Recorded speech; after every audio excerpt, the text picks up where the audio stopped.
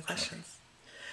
When discussing consent in a workshop, someone asked, how do you respond to someone claiming it's impractical to ask every participant for consent in a cuddle or fuck pile?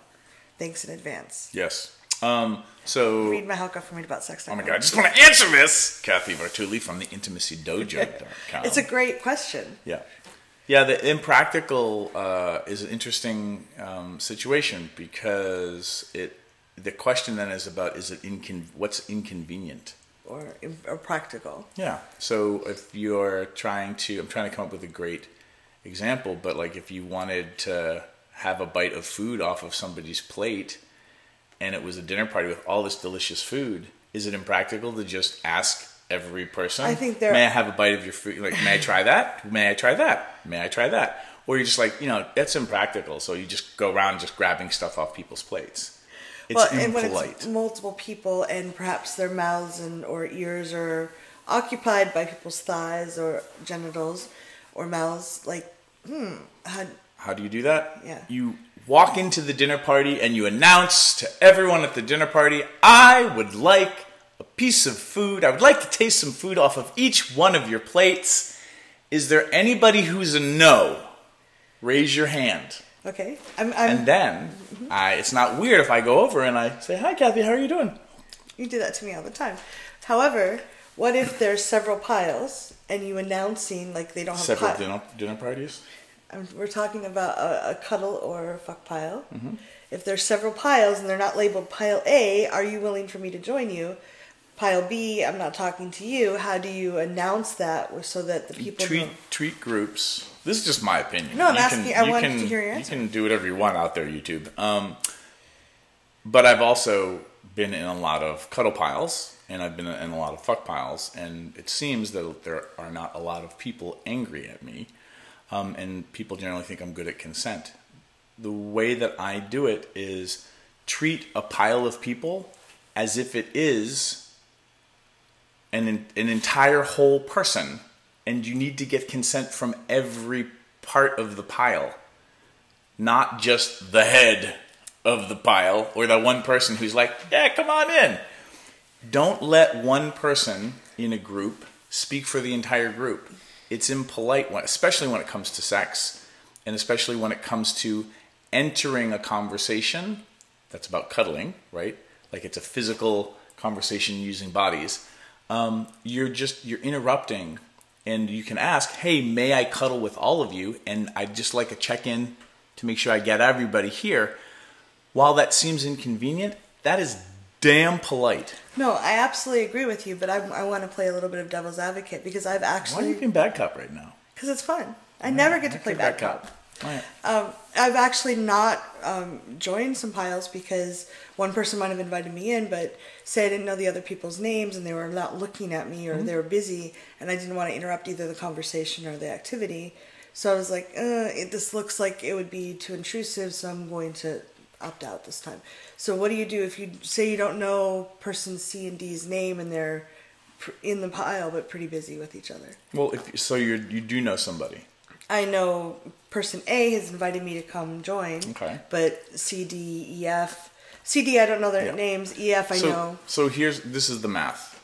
If the person that you know has watched this video and gets it, then they get it's important for you to get consent from everybody. Mm-hmm. And if they really want you in the pile, then they should be helping you check in with everybody. Mm-hmm.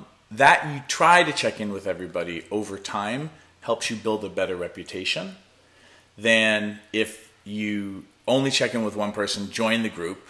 Like, so cuddling, it might not be as big of a deal, but if it's an orgy and all of a sudden, this other person's like, who are you? And why are your genitals in my face? And you're like, well, Reid said it was okay to be in here.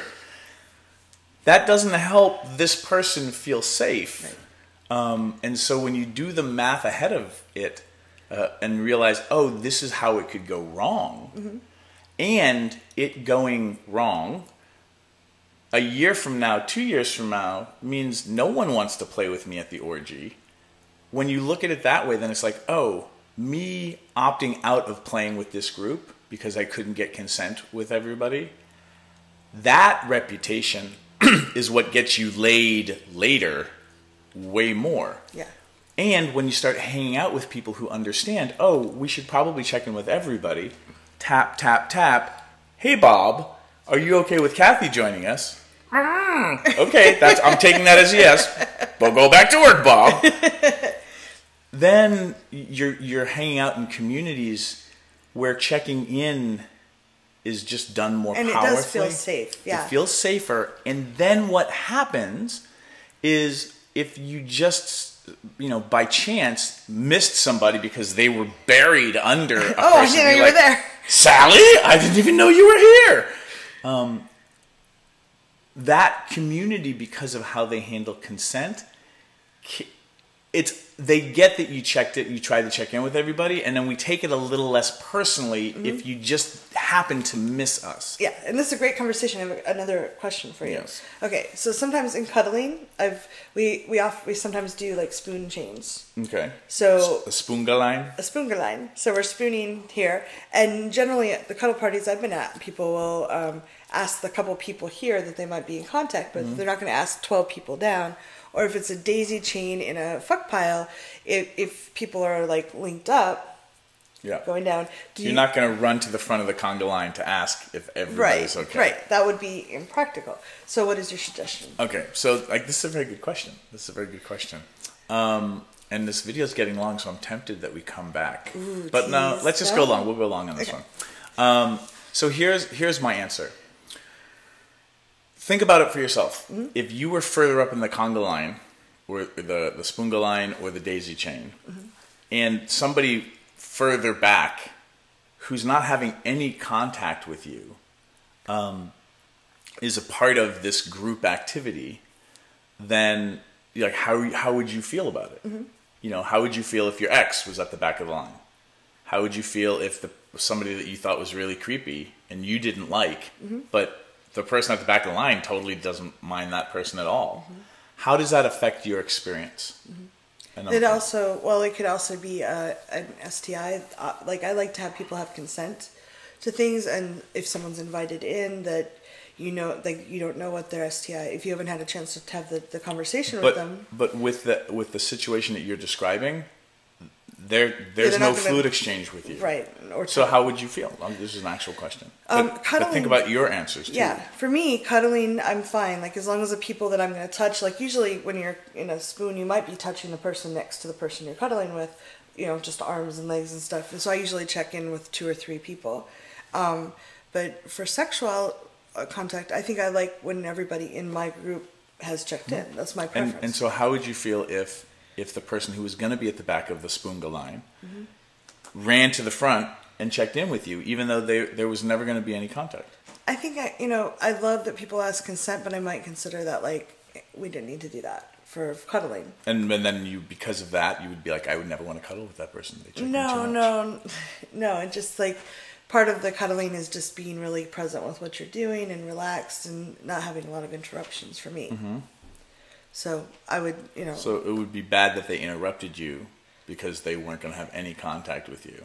It would just feel a little, not horrible, just a little bit oh, you didn't need to do that. Kind of annoying. That was over the top about consent for me. But some people may feel that. I've had people that come to a party I do not want to cuddle with someone of the same gender, and we want to honor their request on that. And they might feel that, someone 3 people away that's the same gender is too close. So it's a balancing act. And then in a daisy chain, and for those who don't know what a daisy chain is, you don't need to Google it because you will see too much. Not at work. It's basically when people are having sex with each other, and then the person that you're having sex with is having sex with the person in front of them, and the person that's in front of them is having sex with somebody in front, and then if you can circle the daisy so that it's a complete circle, that's a thing.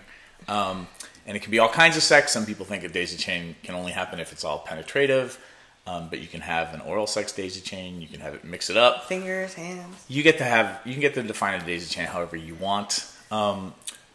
So if you were in a daisy chain and somebody ran around the circle checking in with everybody, would you feel like you had been interrupted? I don't think so. I think I would feel better about it, but it also depends on how long the daisy chain is. So if it's 15 people away, I might be then we're okay. Yeah. Okay.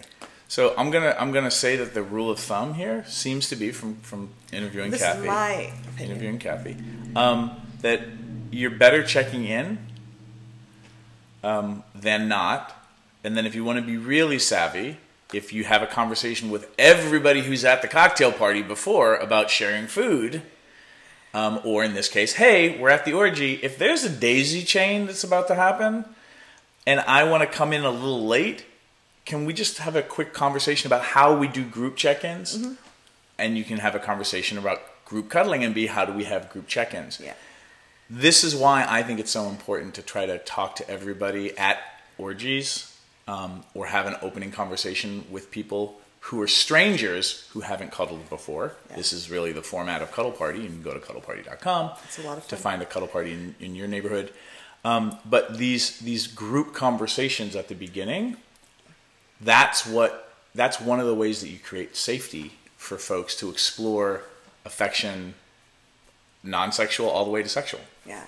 And so to loop back to the question, when someone says, hey, I think it's impractical to check in, one of the things I like to do is say, hey, this is not a normal situation for a lot of people. There's people here probably who don't have a lot of experience on how to interact in group settings with touch. Mm-hmm. It's outside what they teach us in society generally.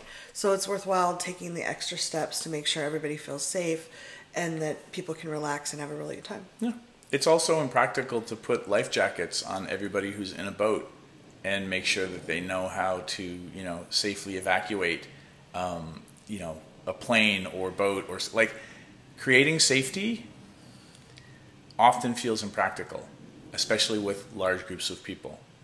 And when you have the reputation that you make people feel safe and that you know how to create safe space nothing's really safe, but safer space for people, then you become somebody that people seek out. If you want to be somebody who can be sought out for things like cuddling or daisy chains, then maybe putting in the extra work, which could feel impractical, is actually the best choice you could ever make. Thanks so much for your question. And that's one to grow on. Oh, yeah. Leave a comment. This is a long video. We apologize, but not really. Thanks for watching. If you'd like to subscribe to my social media, it's right there. And please subscribe to this channel there.